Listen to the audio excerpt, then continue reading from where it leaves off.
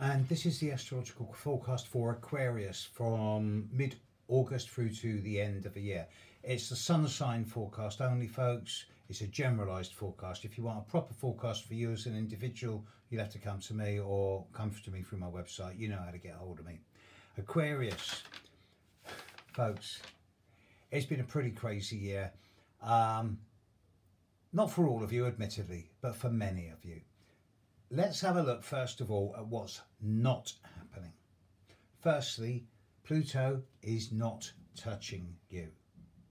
Pluto's in Capricorn, the sign next door to you. He's not looking your way at all. So there's nothing going on behind the scenes. You're not being targeted or shafted. There's no manipulation or power struggles, and you don't seem to be sabotaging yourself or shooting yourself in the foot. Psychologically, most of you seem pretty clean. Neurotically also, because Neptune is also in the other sign next door to you, that of Pisces, and Neptune isn't touching you either, so there appears to be no sign of neuroses or gullibility or escapism or avoidance. But the other things that are going on, some of them are really difficult, a few of them are good. It is the once every year Aquarius full moon in a couple of days' time, in about a week from now. It's actually going to be on the 12th of August, around about 2:30, 2:40 in the morning UK time. And this full moon is going to be pretty strongly conjunct Saturn and squaring Uranus. So it does seem to me that the more we get into the second week of August, things are going to get pretty difficult, especially for Aquarius and especially for those of you born around the time of 4th, 5th, 6th, 7th, 8th of February.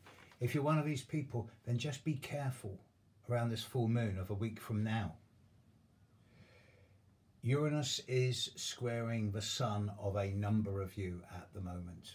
If you're one of those Aquarians born on the 4th, 5th, 6th or 7th of February, Uranus is squaring your sun right now.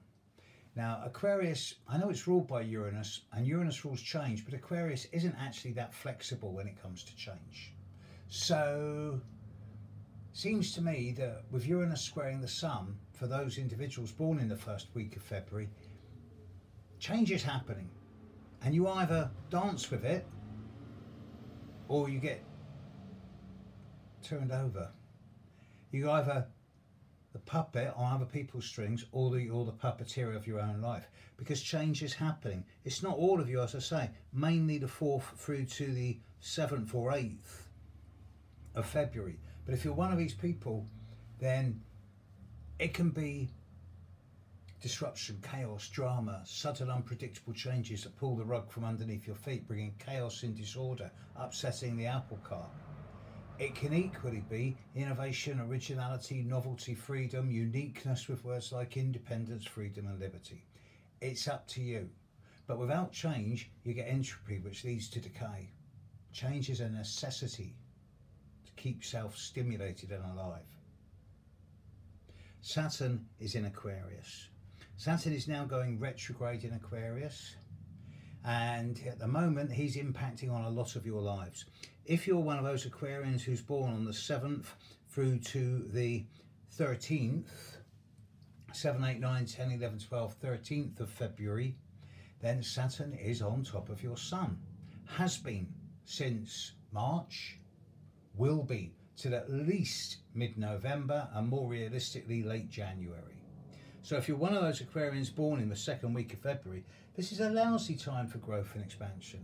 It's a brilliant time for weeding, pruning, streamlining, clearing the decks, letting go of things, people, situations, environments that are past their sell-by date and have reached the end of their shelf life, but it's a lousy time for growth and expansion. So let go of things and people. Go through your house, throw away loads of clothes and books and papers. Let go of the load. You'll be glad you did. Jupiter is smiling on a few of you. If you're one of those Aquarians fortunate enough to be born on or before the 29th of January, then the period from now through to really the end of February is seen as a period of window of opportunity. But take your time, because the growth and expansion of recent months may have a degree of white elephant or larger than life optimism about it. And the period from now through to early November is going to sort the wheat from the chaff. this is a time, this next 3 months, where if you're born in January, then this is where the dreams, visions and ideas either collapse or they turn into blueprint, schedule and plan. But the actions that bring results won't start until at least mid-November, and more realistically the start of the year.